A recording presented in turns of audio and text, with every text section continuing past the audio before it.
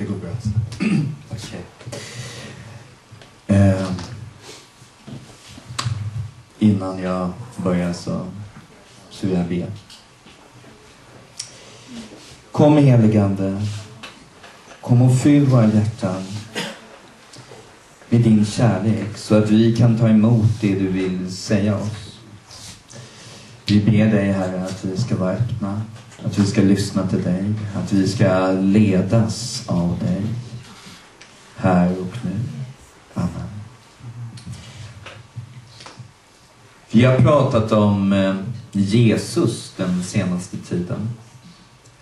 Och jag ska prata om Jesus också, fast på ett lite annorlunda sätt. Jag kommer utgå från att Gud är kärlek. Gud är kärlek. Det är det ord som aposteln Johannes, evangelisten Johannes, skriver i första Johannes brevet, 4:e kapitlet. Gud är kärlek. Den gamla kyrkofadern Augustinus säger: med de orden Gud är kärlek som uppenbaras av den heliga ande, så är allt nog. Allt är nog. Gud är kärlek. Gud är till sitt väsen kärlek. Gud vill ge oss sin kärlek. Om vi tänker på ordet kärlek så är det ju ett ord som har blivit missbrukat. Det är nästan så att man skulle ha ett moratorium på detta ord och försöka finna ett annat ord, säger en del. Men det egentligen handlar det om att se tillbaka vad kärleken är. Det finns en längtan hos människan att bli älskad. Inte minst i vår tid ser vi människor som gör allt för att nå den kärleken. Faktum är att all typ av missbruk bygger på en längtan att bli älskad. Att bli älskad.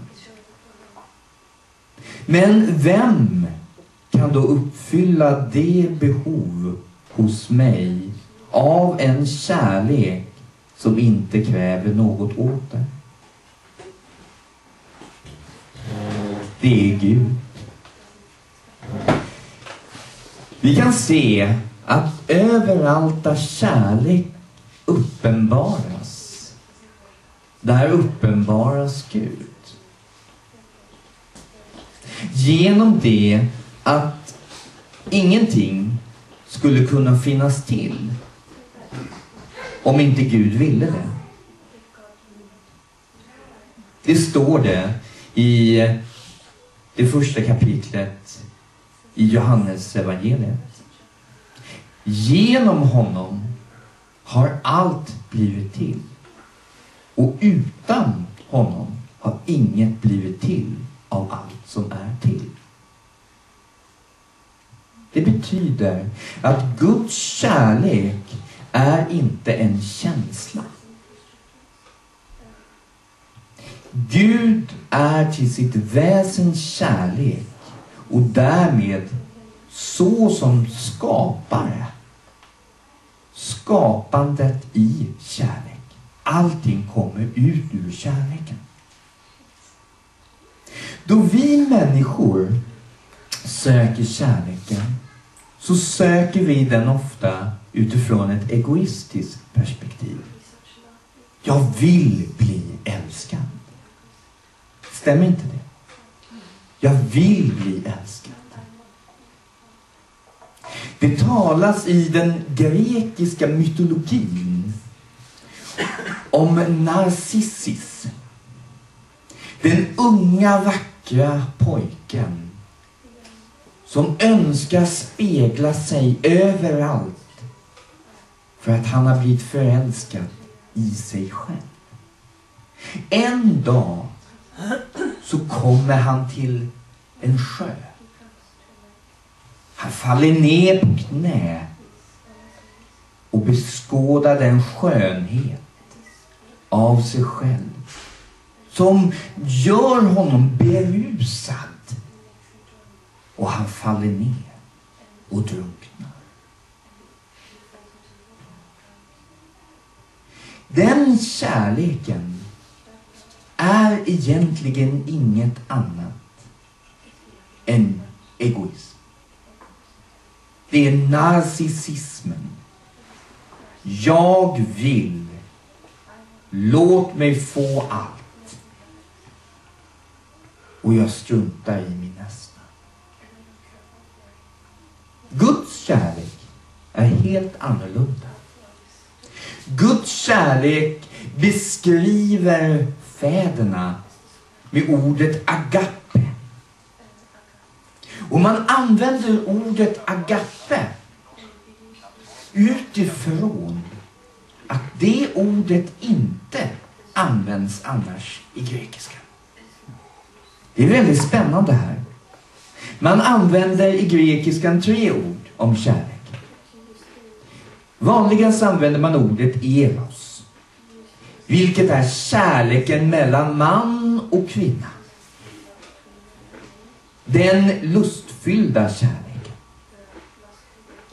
Som slutligen föreningen i att bli ett kött.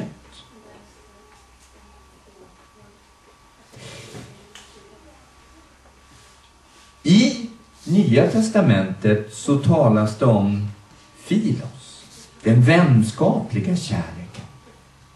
Kärleken som Jesus bär till sina lärjungar.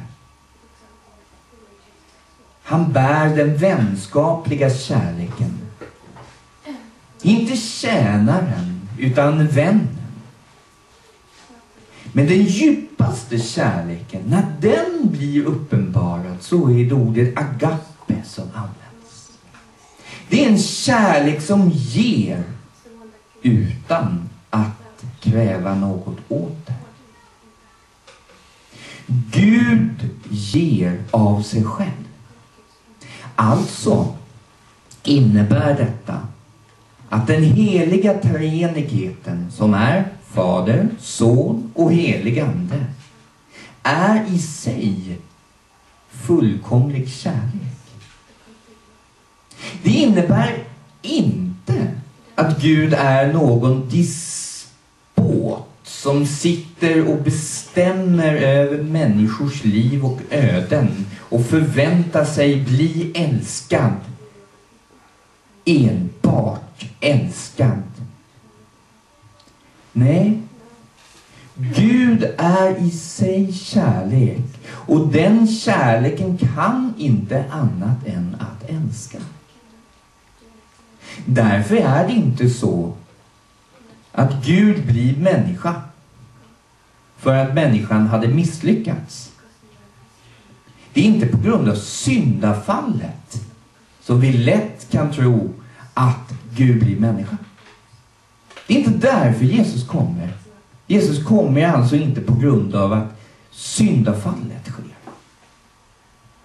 Jesus kommer därför Gud är kärlek. Gud kan inte annat än älska ut sig själv till sin skapelse. Människans väg är att åternå till Gud. Men inte i egen kraft. Utan genom Gud. Allt som Jesus visar är Faderns kärlek. Allt som Jesus visar är Faderns kärlek.